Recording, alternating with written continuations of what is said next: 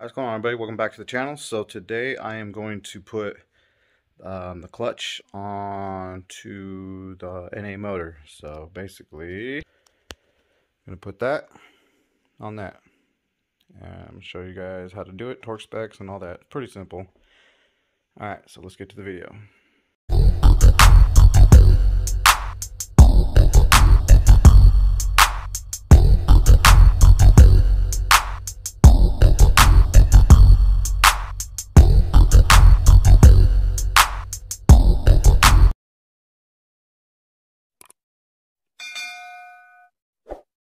So here's the clutch. It is a competition clutch, super single clutch. Basically, it's a race clutch.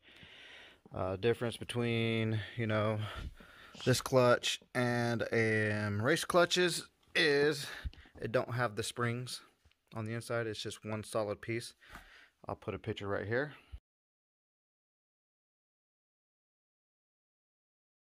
So yeah, so that's the difference with the springs, and this is just solid, no springs. Now, that is good for racing clutches, but the thing is, it's going to put a lot of stress on the transmission. I am running stock transmission. That's probably be the first thing that goes is the transmission, but we'll rebuild that if that goes that way. So yeah, this comes with throwout bearing, comes with the guider and a pilot bearing. So right now I got to pull this pilot bearing out. Went and got this from AutoZone. It's 25 bucks to pull that pilot bearing out. So we're gonna go ahead and do that. Basically, that's how you'll have it set up, is you'll put these in and then you'll start turning this out, and then that'll make those two little arms spread out. Once those spread out, then you're gonna take a wrench or whatever, pliers, and start spinning this, and then this will make this bearing pop out. So yeah, that's basically it. Pretty simple. And I already did a little bit of it, and it's starting to come out. So, alright, so the pilot bearing is out, which is right here. A little bit of WD-40, don't hurt. So I went ahead and pulled that out. So yeah, so now I'll show you how to put the new pilot bearing in, and then we'll do the clutch and flywheel. So to put the pilot bearing in, basically, you're gonna set it up right there. Get it as straight as possible as you can. Then you're gonna grab yourself a mallet, and you're gonna use a number 18. Place it on there and just tap it in, or take the mallet and tap it in. It don't have to go all the way in. The pilot bearing just got to sit flush with crank fucking thing right here, whatever. So yeah, so you just got to put it in far enough to where the pilot bearing sits flush, and then that's it. It shouldn't be that hard. Alright, so I will continue once I get that in there. Alright, so there it is. Pilot bearing is in. Like I said, it's just got to sit flush. Pretty easy. Mallet from Harbor Freight works wonders. Didn't even have to use a socket, just tap it till it goes in flush. Alright, so now I am going to move over to this. I got to take this pressure plate off and get the flywheel bolts ready to go on. I need to go down to the shop and get some Allen keys. So I'll be right back. Alright, so to take off this pressure plate, it's a 6 Allen key or hex key. Of course, it's going to be different for stock because of the bolts. So yeah, so I'll go ahead and take these off real quick and then talk at you guys for a minute. So, next couple videos I'll be dropping are probably going to be, the next video is going to be like like an update of where I'm at on the black RSX, on the engine bay, and heater core hose lines. Just an update of what I did, the harnesses and all that shit. And then also going to do an update on, or not an update, but a video on the heater core hoses, to swap those out from the OEM to vibrant hoses. So I'll go ahead and drop those videos here in the next couple days. Yeah, when you do take this pressure plate off and put on, you will kind of want to go in cross patterns. I almost forgot. That way it comes off even. At least when you're putting it on, you want to do a cross pattern. Of course, I'll drop the torque specs on what it is to put the torque specs in for the pressure plate and the torque specs for the flywheel. When you are putting the flywheel on, you do want to use red Loctite. You don't want those bolts coming out, or you'll have to rebuild your motor. So yeah, and then got another video coming where I'll do a review on the T-in springs, the Flex Z's. Been meaning to do that for a minute now. The weather's kind of crummy, but I'll still drop it. I'll do a review on the Brom seats. What else did we buy? I figure out that's pretty much it. Just a review on those two things. So yeah. And then I got a lot of content coming for the red RSX here. A little bit, you know, this motor's eventually got to go back into RSX. As soon as I get the black one done with what it needs to be done and up and running, I am going to try to get my red RSX down there so I can start putting that in the engine bay and everything like that. I already got all the motor mounts and all that shit.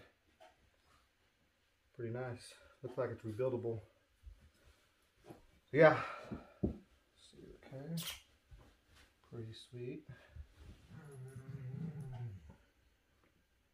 Kind of keep an idea of how everything goes. Clutch. Yeah, so I'll get the red RSX down there. It don't have a steering wheel, so I'll be driving that bitch with some pliers down the fucking driveway, down to the bottom. So I can start getting the red one going, you know, start doing some shit on that one. Yeah, so more content, a lot of content coming. I'll go ahead and hit this with some brake cleaner or parts cleaner, whatever, to get the oil off there. Probably just hit the whole thing. It looks like there's oil film on this side too. So I'll go ahead and hit the whole thing and clean it up. Do that in a minute. Yeah, so I'm just, content's gonna be coming. I broke my phone, some of you know. Got my replacement phone, but they sent me a fucked up replacement phone. So I had to wait for them to send me a new one. So it took like fucking almost 3 weeks for me to get this phone that I have now that I'm recording on. Yes, I record on my phone. Looking to eventually get a GoPro here soon. Sooner than later. Because I like to listen to music when I'm working on cars. And using my phone, that's where I get all my music at. So yeah.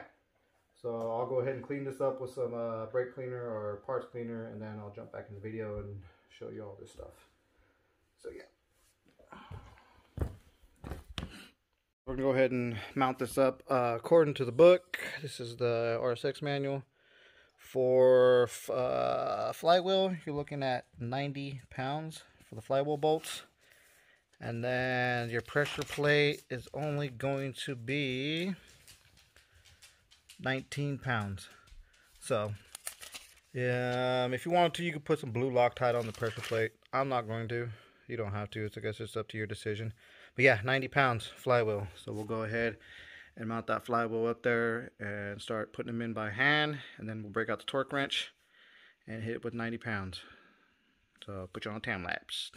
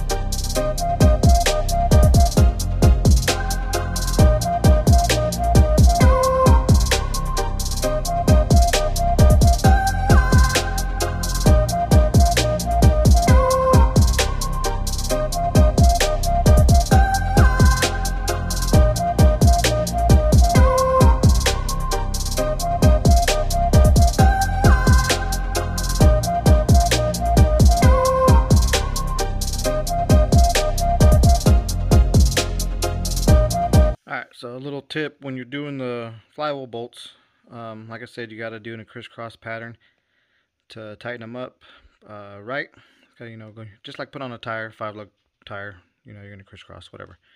You got to use a 19. It's got to be a 12-bit, or 12 point, should I say, a 12 point socket. So, yeah, got to use a 12 point. So when you're tightening these down, when you're torquing down the 90, you're going to do it in thirds. So I haven't done the math yet, but you're going to torque it to 1, like say 20, okay? Torque them all to 20.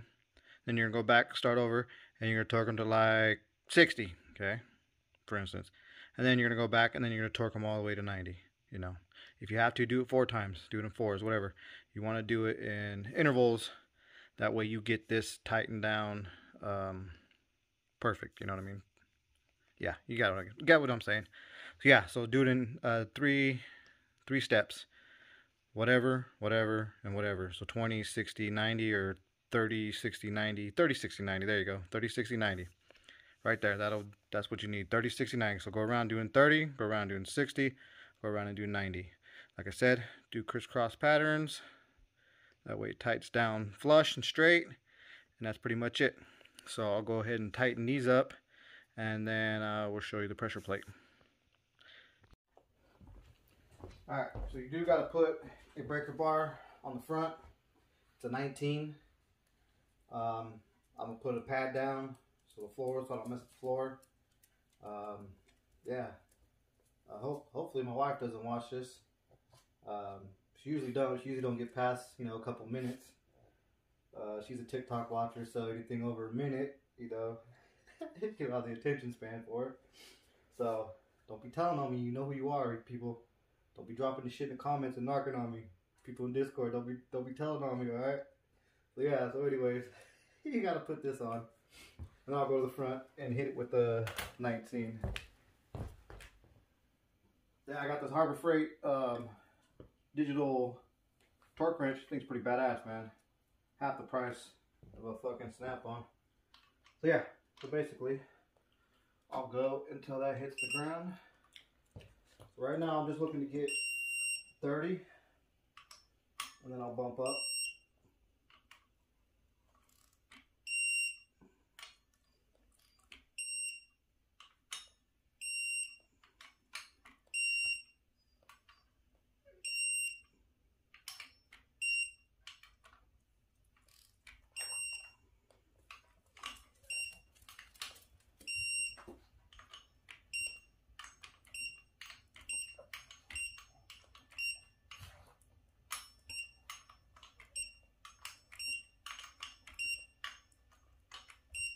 Yeah, so just continue doing that all the way up to 90 pounds. Next I'll jump it up to 60 and then 90, and then we'll finish that off, and then we'll put the pressure plate on. Yeah, so yeah, don't tell the wife.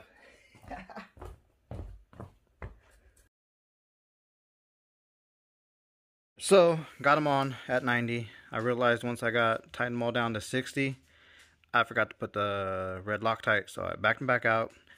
Put the red Loctite on and hit it on 90. Okay, so now we're gonna put the clutch and the pressure plate and everything else on. So let me go ahead and mount this up, and then we'll go from there. All right, so once you go ahead and use the guider to guide you in. Always use that, of course, because you want the clutch to line up perfect. And then you'll go ahead and put one bolt in, and then start putting them all down. Like I said, crisscross pattern for tightness. And let me look again to see what the torque specs are. 90 on the flywheel, and where the hell is it? And Jesus, where's it at? And 19 on the pressure plate. Let me double check that real quick. Another thing you want to remember is keep this in here until you get these tightened down, and then go ahead and pull this out. That way when you're tightening it, the clutch doesn't slip down or slip up or whatever. Alright, so those are all torqued down to 19. Now you can go ahead and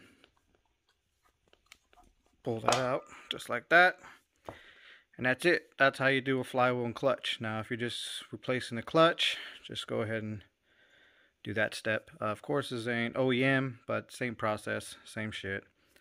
And of course, it's not in a car, but one day I will have one of those videos too on how to do a clutch with the tranny on there, because like I said, the first thing that's probably going to go on this motor is going to be the transmission. But yeah, so there's a little bit on just how to do a flywheel clutch. Pretty simple, pretty easy, pretty straightforward. Hopefully it helps you guys out. Like I said, the next video I drop will probably be just an update of what's going on with the black RSX, and then we'll drop another video. I'm waiting for a couple hoses to come in, either today or tomorrow. It'll be the heater core lines hooked up. I figured that'd be a pretty good video, but yeah, I'll go ahead and drop that one too for you guys. That's pretty much it. Hope you guys enjoyed the video, and like, subscribe, and K all day.